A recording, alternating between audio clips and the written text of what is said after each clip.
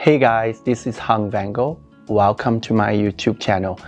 Today I invite the beautiful Angela Wade here to lend me her canvas, create this makeup look for you. I met Angela on the Vogue magazine shoot recently. She was interning for a stylist and she walked in just helping. I was like, you have such a beautiful face. Can you come and let me play with makeup? And here she is. I hope you like the makeup look. I would just create a very natural smoky eye on hooded eye. I hope you enjoy the video. Give the channel always a lot of love. Subscribe to the channel. Give the video a thumb up. And don't forget to follow both Angela and me on Instagram as well. Thank you so much for watching. To start every makeup, I always prep skincare first. For the lips, I'm going to use Laneige lip balm. It's a beautiful lip balm that you can prep for day and night. They also have lip mask for at night, which you can use it overnight. The second product I'm using is the Sawashu eye cream. This is the concentrated ginseng eye cream that I really love. Look up for me. You just gentle a little bit under the eye area and some on the eyelid area.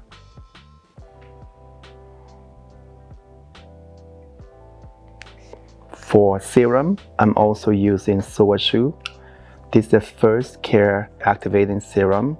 It is a beautiful serum, very hydrated, and it's perfect to prime under your moisturizer.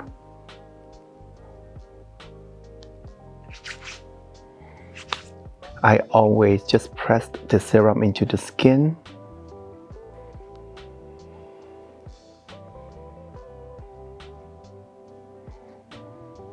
For face cream, I'm also using the Sawashu face cream. It's also a ginseng face cream.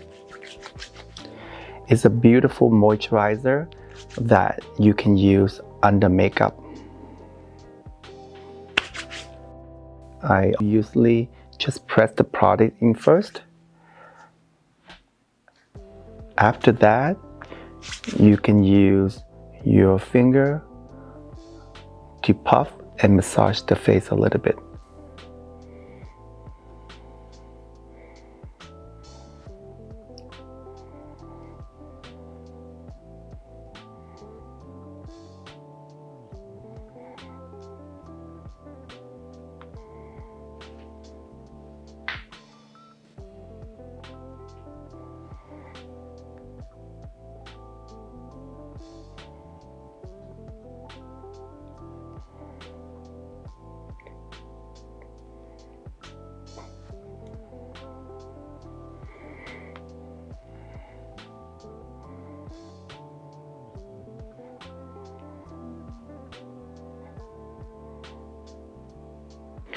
For foundation and concealer today, I'm going to use the 5-in-1 foundation from Iris and Bromeo. This is more serum, sunscreen, all the yummy stuff, skincare hybrided into one.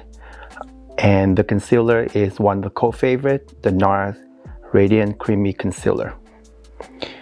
This is more like very sheer, it's light coverage, but it's for those who love natural skin, but it's all about skincare ingredient. A celebrity makeup artist from Los Angeles, her name is Carola Gonzalez.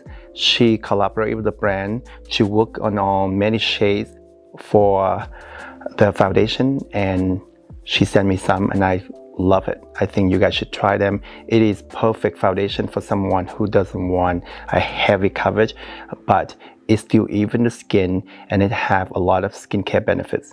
To start, you can use finger if you like, because the foundation go on the skin really well.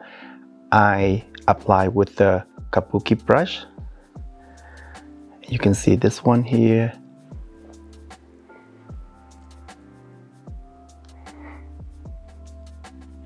Angela have beautiful skin, just a little redness, a little breaks out here. but that can be covered with concealer.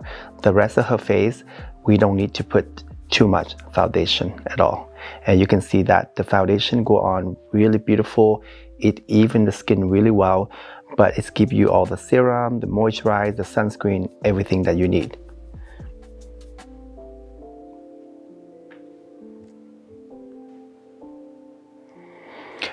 This foundation is absolutely beautiful. I'm not just saying that this is not an ad. This is very light coverage, but I think it's just really gorgeous. Even the hairstylist, my assistant, everyone just love how it looks on Angela's skin. And I think it's someone who have great skin and doesn't want to cover too much. I think this is a great foundation for you to use. And Carola worked with many amazing celebrity, like, you know, she worked on Kerry Washington and all deeper skin tone as well. So she actually helped to extended all the shade for the brand. They have many deeper shades, even for olive skin tone as well. For concealer, I put mainly under eye area, around the nose here,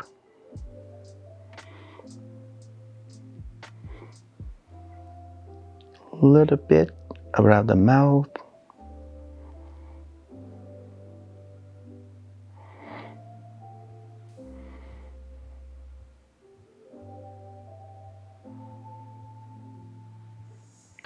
I also use a tiny little brush like this with the concealer, and the best way to cover any acne or blemishes, just pinpoint with a little brush, and that's what I do after the foundation. The concealer is pretty close to the foundation, so it's easy for you to cover. If you want it to look less noticeable, it's better to choose the color really close to each other.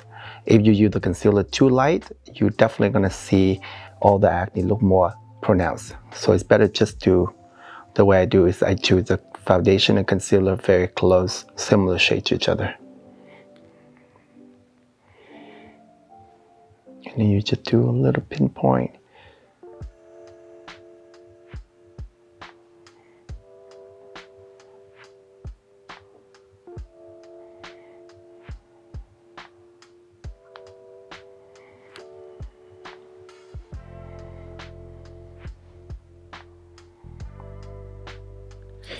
If you happen to don't have exactly shades of concealer as the foundation, maybe your concealer a little lighter, you can use the same foundation brush you used earlier, and you just put a little bit of foundation on top of the concealer again. That way you don't see the demarcation between where you cover the concealer.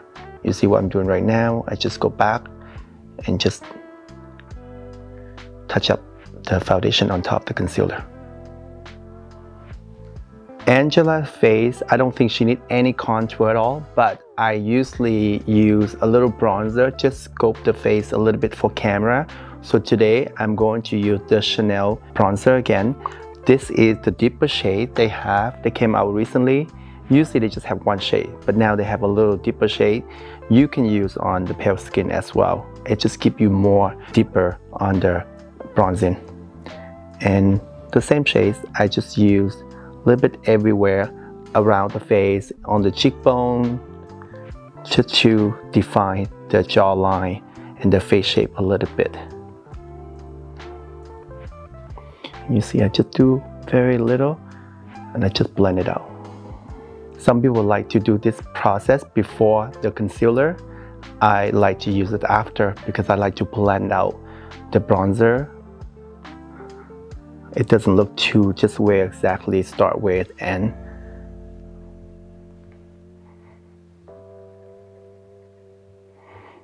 Just do a little bit around the nose. I'm not going to do the whole nose contour because you have beautiful nose, but just a little bronzing just to define. For powder to set the makeup, I'm going to use the Givenchy powder. This is absolutely beautiful powder. I know I keep saying that all the time. This is number 2 I'm using. Look up for me. I use a small brush for the powder, just for under eye, around the nose, close your eye. And I use a larger brush the rest of the face.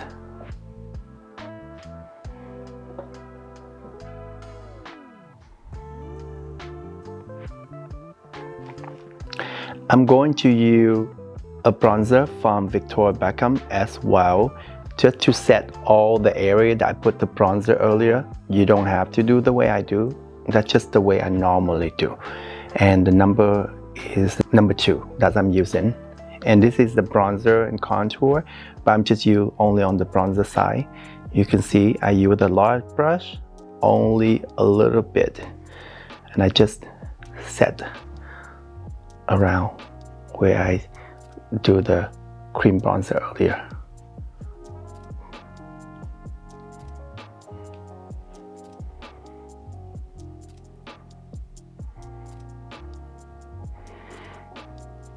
And I all mentioned, just very delicate when you come to the bronzer.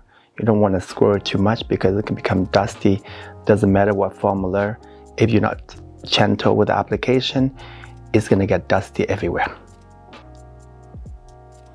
For the eyebrow, I'm going to maintain the shape of Angela. She played with them a little bit. I tried to clean up on the bottom here. It's a little thin, but you know what happened? It's actually, I think it suits her face. I'm gonna maintain exactly like that. I'm just gonna follow the shape a little bit, keep that a little 90 eyebrow. The brow pencil I'm going to use is the Brow Wiz from Anastasia Beverly Hills. I'm doing mainly from the outer part. The front part, I'm going to use a brow marker from them as well, and I just create some individual hair. And right now, you see I just do. I'm just gonna keep it thin. It's actually suit Angela, so I'm making them a little 90. And the color I'm using is the soft brown. It's actually usually darker than what I want to use. I know a lot of people, because the hair color dark, you naturally gonna go to a dark brown or a black pencil, but I think it could look too harsh, so it's better use a lighter color. And I would recommend you like a taupe or light brown or soft brown color.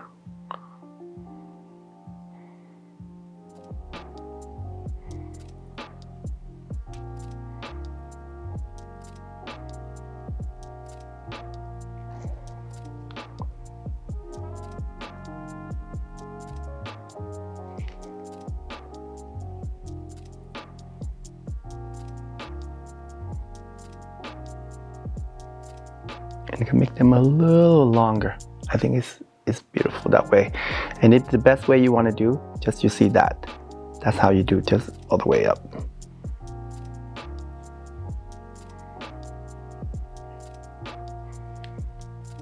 I'm going to do the same on the other side. So for Asian eyebrow, and usually we have a lot on the top here, I do recommend you guys just leave it alone instead shape them or tweeze them too much, because you're gonna lose the shape easy. It's better just tweeze on the bottom here, leave the top somewhat natural so you know exactly where the guy. Sometimes if you tweeze too much on the top, you keep start tweezing them and the eyebrow become very droopy. It's better just leave the top naturally. I know there's a lot little hair, but just keep them natural. And then you just tweeze on the bottom if you need to. I would use a brown marker like this and you create a few individual hair in the front so the eyebrow doesn't look too harsh. If you draw too much with a pencil in the front, it could look really intense. And you see that, just a few little things.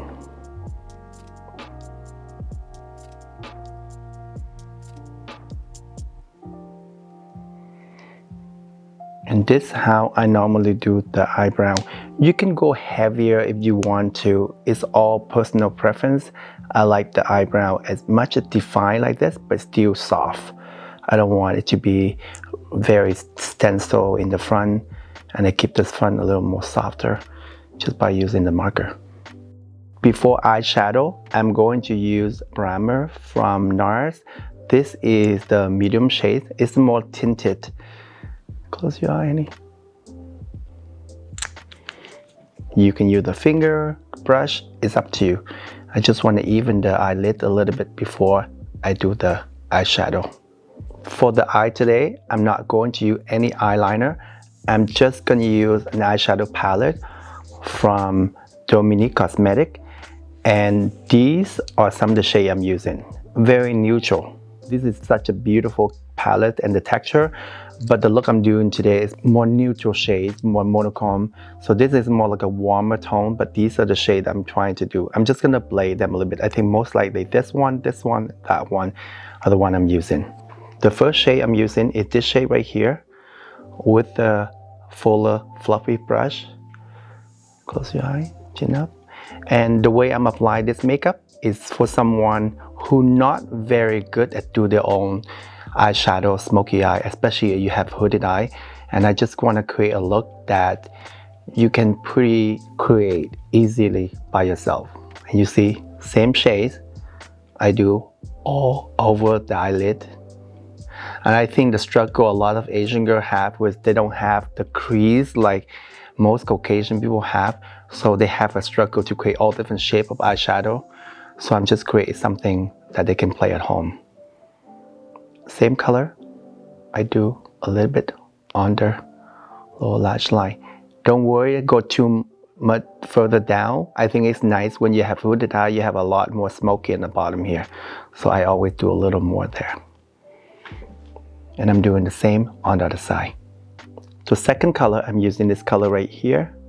It's more like a blending brush. So point here, I just use mainly under lash line here.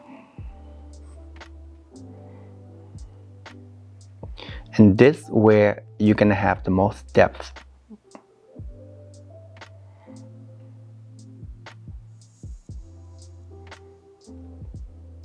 And you can see that's why I just did. I use the same color with the, you can use a different brush if you like. I just do more like that, little triangle, nothing complicated, straightforward. You use the first brush that you have and blend it out. There's no product in there, just the first one. And you can see this one here, I just use that. And now you have like a little soft smoky eyeshadow. This is so easy, especially you have a hooded eye, it's easy to do. You can see that it's just give a little soft, subtle, smoky eye without any complication at all. I think anyone can apply something like this. And you can go back to touch up a little bit.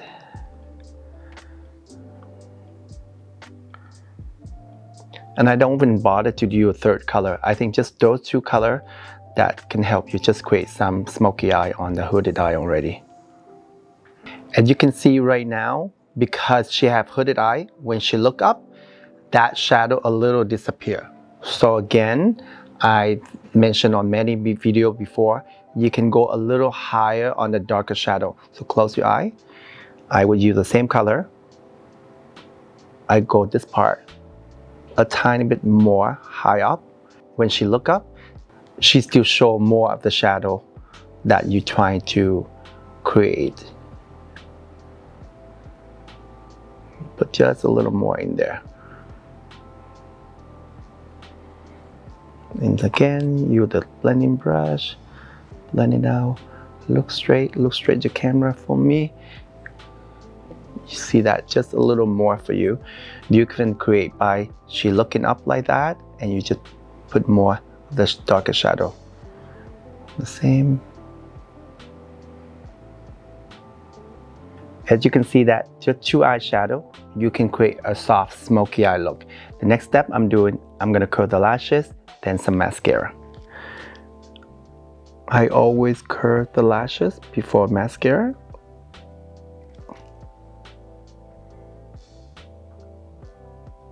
For mascara, I'm going to use the lengthening and volumizing mascara from Giorgio Armani.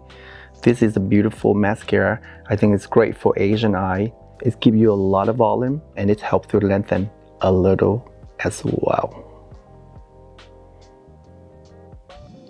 I'm going to use 2 coats on the upper lashes and 1 on the lower lashes. So there you have it. Just a simple smoky eye with 2 shades, no liner. This is the easiest smoky eye you can do for hooded eye. For highlighter, I'm going to use the Rose Quartz highlighter from Huda Beauty. This is actually very unique texture. It's like this, you just play it out and it's give you a really beautiful highlight. And this color more like a soft pink champagne color. And you use that just a little bit of everywhere. Around the cheekbone, the bridge of the nose, the lips, everywhere.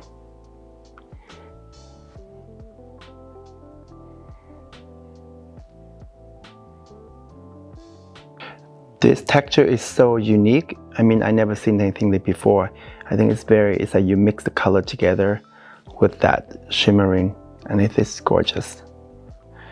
You can put a little bit on the cheek as well if you like. Just get that radiance.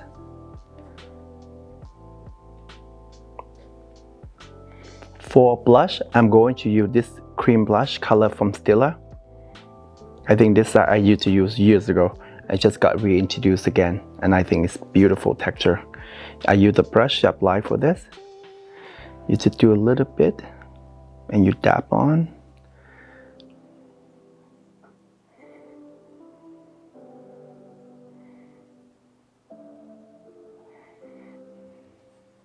It's such a beautiful color as well.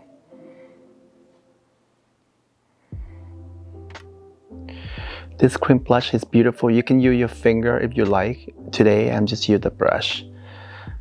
But you can see I apply a little bit everywhere and I blend it out toward the highlight I used earlier. Maybe just a little bit somewhere right there as well. For the lips, I'm going to use a new velvet lipstick shade from Lisa Eldridge Makeup. This is such a beautiful color, and also a matching lip liner. This is more a velvety matte finish lipstick. She's a great makeup artist from London. You guys should try these formula out. Angela have beautiful lip shape. I'm not gonna cheat, I'm not gonna do anything. I'm just gonna follow her natural lip shape and just fill in a little bit before I apply the lipstick. And you see I do very little, not too much. Smile for me, yeah. And this is a great way to apply. You tell the client to smile a little bit so you can stretch the lip shape out. You can draw a lot easier.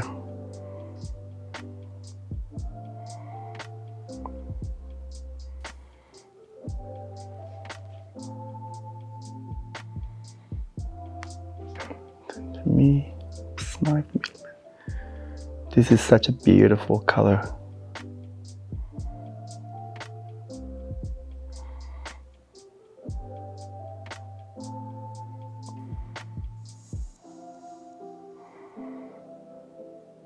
This is a gorgeous texture lipstick. I love the shade as well. It's beautiful. To complete the look, I'm going to set the face with some setting mist from Rare Beauty. Close your eye.